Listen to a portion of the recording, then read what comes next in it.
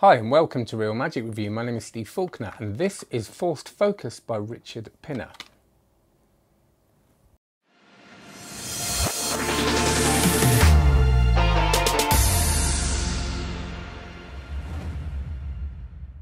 Before I continue with the review, can you please do me some favours? They're very important. I'd like you to do them now. Can you please like and subscribe? That's important. Hit the little bell icon. That's also important because sometimes I go live, but importantly, sometimes I can't on a Thursday at 5 o'clock and I need to be able to let you know so you don't turn up. And do have a look at cardmagiccourse.com. We're all very proud of it. It's very, very special. It's getting even more special. I'm putting new footage on pretty much every week now.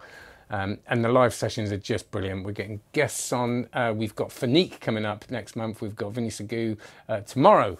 But that will be relevant if you're watching this in 3 days' time or even a year. But it will be up on the site anyway, so go and join cardmagiccourse.com.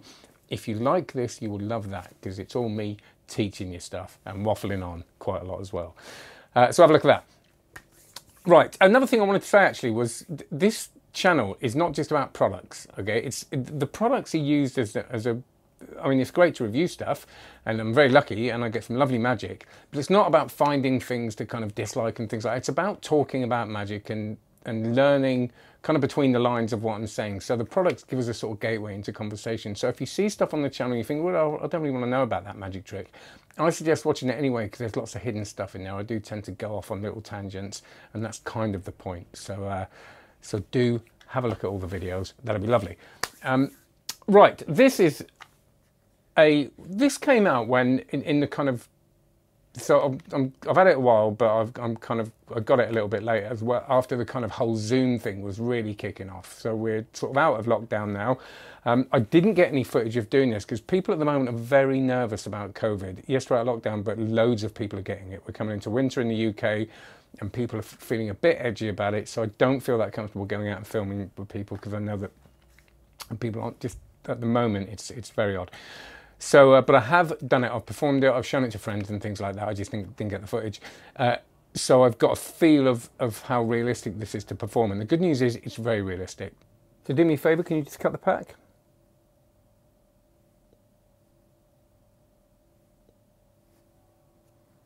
Great, and just put the card down there. So what's going to happen is I'm going to go through the cards like this and I want you to try and spot one. Okay, and this is a really fair way of doing it because obviously if I do that I can't make you stop at a certain place or anything like that. If you want me to do it again, if you don't quite get one, do let me know. Did you get one?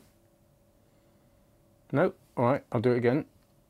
We can do this as many times as you want. Have you got one? Cool, now I want you to imagine that card in your head and I want you to imagine it in the pack and I want you to imagine it disappearing and vanishing from the deck. Can you do that for me, please? Cool. And if we look through the cards now, you'll see that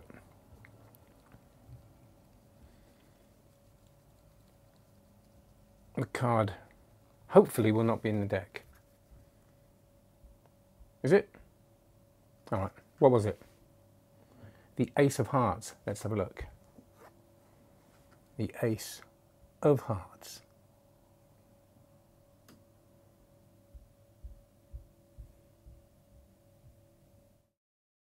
The initial reason Richard created this was to be able to force a card or number of cards in a virtual situation, up to 8 cards with this, in a very fair way and in a way that wasn't a contrived. Now I've done things like cut deeper force and things like that and getting the audience member to do certain things and I love all that stuff, but sometimes it can feel a bit contrived. And this is a kind of direct way, a really fair way to force cards on people. That's what it is. Up to 8, but it could be 1. And it's based on the thing that most of us know, which is going through the cards like that and getting someone to look at a card, which is great, isn't it, really? And it's getting away from that pick a card thing. It's like, okay, it's I suppose the idea is one more step to impossibility, isn't it? It's one more level to a possibility, a higher level. So, they look at a card out of loads of cards and they've just got it in their head and you get the card now. So it's more of a mind reading thing, obviously, but it is arguably more magical because there's no card being chosen or taken out the pack and which could be controlled. And I think it is different. And I've always liked it, and a lot of people liked it, because I remember there was that, for a while, the David Blaine thing was on the cinema screens in the UK, which was him doing this thing of saying to everybody in the cinema, look at the card, and everybody going, wow, it's just incredible. And people talked about it. It's a really impressive thing. But when you perform that with a normal deck of cards, or there's many ways of doing it, a slightly gimmicked deck of cards, there's always a chance that it doesn't work. And what this does is it gets rid of that kind of doubt. It's always going to work, because the cards that you want them to see, they're always going to see, basically. So the way it works is in the initial routine, which is called Forethought, and there are a few routines on this, all of them are great, I think. You get 4 audience members on a virtual situation with loads of other people watching to look at a card, each choose a different card of a different suit. So you say, right, you want one to pick a heart, one to pick a spade, and you get, with only one question, you get all of those 4 cards. So a lot of people worry about fishing, and it's not really fishing because there's only one question in this. So it's really direct, it's really strong. You can get the 2 of the cards normally by just saying them and asking the question, and you can get predictions. You can have the cards in pockets, and you can find them in various different ways. So it's really, really versatile. So once you understand the concept, you'll very quickly start going, all right, I could do this, this, this, and it becomes very, very clear what you can do with it. There are a number of other routines on here. They're all kind of variations on a theme, but they do feel a bit different. One of the second one is what's called split focus, which I really like, actually, which he actually performs in person on the download in the instructions. And he's got he's in I think that's one he does in Prop Dog, I think it is. He's got 2 people, and it's a similar thing. One of them looks at a red card, one of them looks at a black card, and in this version he tells them what the red card is in quite a cool way, actually. Again, with only one question, he gets to red card. There may be 2 questions you might have to ask, but it feels very natural. It's very cool, and he gives you some tips on how to do this as well. It's very, very simple. Very little memory work. With the other one, it can be any of the black cards, and he gets out of an envelope. And this envelope that he uses, you can either purchase, or he has a bit on the download which very clearly takes you through how to make it, which is really, really good, actually. There's a lot of value there in having that, and as soon as you see it, you're going to want to make it, and it's going to be very easy to do. So that's great. Then you've got Mirage. I'm not doing it in the right order. Mirage is the strongest thing in the whole thing, I think, where what he says is the strongest bit, and I agreed. When I saw it, I went, I want to go out and do that for a couple of reasons. It's very, very direct, but all of this stuff is, but really direct. There's like no questions or anything. And it's an open prediction, really. But importantly, they cut the cards. They put the card that they cut to on the table. Then they do the same thing. They look through the deck. They look at a card.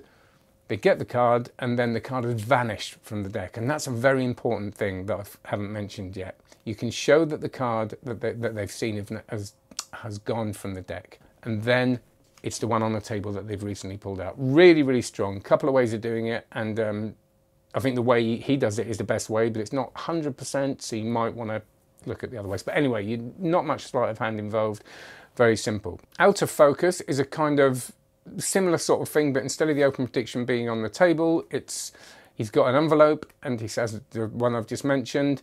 They do exactly the same process. You go, right, imagine the card that's in your head leaving the deck and ending up in the envelope. You say, what was your card? They tell you. You open the envelope, and the cards in there vanish from the deck. Again, similar, but slightly different. He's also got a tossed out deck that he's only got the performance of. He says that the instructions are going to follow, but once you see it, once you get the concept, you're going to be able to work out exactly how that's done.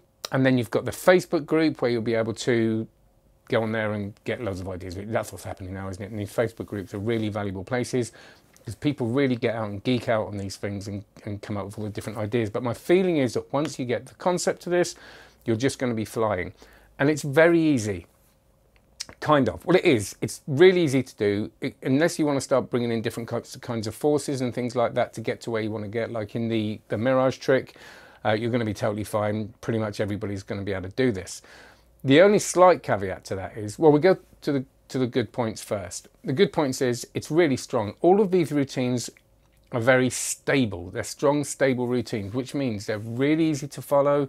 They're predictions. You're dividing someone's card. They're not these kind of complex tricks that, it's not loads of filler here. There's 4 or 5 really strong routines, including the tossed out deck that really work for lay people. So it's really strong. It's really clever. The method is, I really, really like it. And I know some people say method isn't important. I think it is. I think if you like the method and you enjoy the method, that's going to be portrayed and communicated in some way. And I do like this. And it's well made and it's going to last you forever. And yes, you don't get the envelope with it. That may have been nice because it's involved in a couple of the routines, but it's not a major problem for me. The only real downside of this is getting your head around it. But if you follow my recommendation, that'll be fine. When he shows you how the deck is put together and what it is, I would watch that quite a few times until you really, really understand it. Till you could literally take this apart and put it back again. There is a bit of a setup in this, and he kind of rushes through it a little bit. And it's not saying it's not simple, but I kind of sometimes need things really laid out, and I'd like to, a few times for there to be a camera close up on the cards, kind of still on the cards. This is what it looks like, and really get your head around it as you're setting them up. And when he goes through the routines later, he kind of goes, and we're going to set it up like this, and he kind of goes, and we're going to do that, and we're going to do that. And he kind of assumes at that point that you really know how it goes together, which is fine, because if you watch that enough, that first bit, you will know. But I kind of went back to it a couple of weeks later and went, oh, and I got really confused setting some of the tricks up. I kind of forgot how they went together. So I would just make sure you get a solid understanding of the foundations of how this works, which isn't hard. Once you get it, you kind of go, oh, right, it's simple. But, you know, immerse yourself in that, and then when you get to do the routines, you'll just be able to take certain cards out, put them in again. There are, like the Mirage trick. It is Mirage, isn't it? Yes. Yes. I'm just checking I got that right, because I've been saying it quite a few times. It would be terrible if I had to do it all again. With that Mirage trick, it's not that repeatable. Now, there is a way of repeating it, but it's a bit of a faff. So if you're doing tables, you're going to kind of have to stop, sort other things out and go back if you want to repeat that and you don't want to be overheard and you don't want it to be the same card. I've not really got an issue with this. I find that most times if I do it at every other table with the same card, I don't really care. It's the same card, but you just might want to be aware of that. There's a kind of not too much repeatability of this, and also the deck cannot be examined. Again, never a problem for me. Very rarely do people want to see the cards in a professional or a friendly setting, and if they ask, I just say no, they're mine. Just say that. It's not very convincing or magical. People tend to shut up when you say it. So don't take that as magician's advice, by the way. That's not a good way of doing it, but I do. So just checking that isn't any. Oh yeah, the one thing I thought was nice was a lot of these are kind of non-contact. So there might be a bit where they cut the deck, but you can do it without all that. He does a version where, you know, they say stop, and they instead of cutting the deck to put that card in that Mirage trick, you can just cut it, show it, put it in your pocket, or put it in your pocket and then do it as an open prediction and show it later. So a lot of these can be done with distance, which is really interesting at the moment for the reasons I cited before. So that's good. I think this is really solid. Oh, and they're not bicycle cards, and it's in a kind of deck that says Force Focus on it, a pack. So some people would probably prefer a normal deck, but put it in a normal pack you've got at home. Because if you're going to buy this, you should have normal cards as well, I would presume. So when you go out and perform it, just stick it in a red bike deck. They're not bikes, but they look fine. Nobody's going to notice. And it's good. It's a solid trick. It's what a gaff deck should be. An easy way to do a trick that could be less guaranteed, and it makes it more guaranteed, and it makes it simpler. And for those of you that aren't move monkeys, you're going to be able to create really strong tricks. And I love that kind of, it's like the Mind Power deck, that thing of look at the card, got it in your head, it's gone from the deck, it's in my pocket. Brilliant. And that's what you can do incidentally with the Forethought and the double prediction and all that kind of stuff. Instead of using the envelopes, you can just use your pockets, and I've looked at that and played with that as well, and it's brilliant. So very similar to a sort of stand-up Mind Power deck as well, which I really like. So not much else to say about that. No negatives as well. It's good fun. So that's Richard Pinner, Force Focus. Use the links below. Thank you for sending that to me, Richard. And please like and subscribe. Check out cardmagiccourse.com. Get your free Spread Cull download course at cardmagiccourse.com/cull. Have a good one. Take care. Bye-bye.